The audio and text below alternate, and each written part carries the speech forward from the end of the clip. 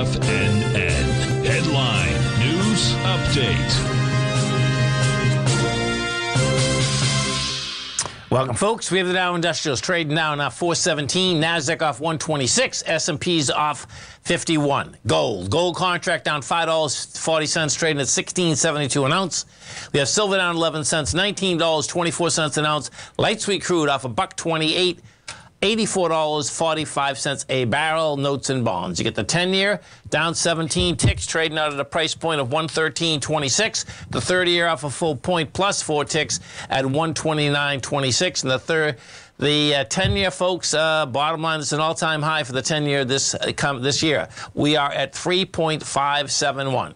And King Dollar just won't give it up, man. King Dollar is up 473 ticks, trading 110.209. The Euro's 99. The yen is out here at 143, and the British pound is at 113 to 1 U.S. dollar. Now, all of that said and done, check it out, man, because if we get over to the SPY, this is actually bullish what's happening here. And what we've done here is this. You're going to have a big contraction of volume just before the Fed. You hit a low, and it's rejecting it. So that's telling me that, guess what? Fed day tomorrow, you're going to have upside action.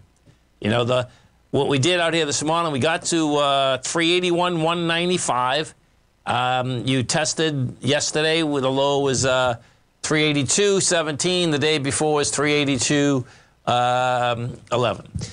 And, of course, guess what? It's never easy, folks, because we don't have the same thing in the NDX, okay? So, what do you have in the NDX? What do you have in the NDX? It would have been really sweet, man. It just didn't test it, man. Well, actually, let me go look at the futures. So, the Qs did not test it. That's the bottom line. Let's see if we... Yeah, and it didn't. It didn't test it. So, that's a wild card, man. That's the bottom line. That's going to be a wild card.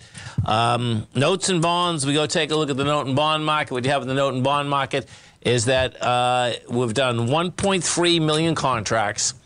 You're going into lows. Bottom line, it's been a one-way trip on the way down. We'll see whether that gets any juice. And then the dollar just won't give it up. You know, all that's said and done, though, that's telling me, you know, there's no doubt I can make the case that, listen, this dollar wants to go back to the high of 110s. The dollar wants to basically go up to 121. But I like how the S&P is coming into that number. So my take on this is that whatever, you know, when the announcement comes out, folks, the market will go up and down. My take is that we just tested, we rejected the lows, and my take is we're going higher. So we'll see how this shakes out. Gold, we look at and in order for that to happen, too, the bottom line is that that dollar's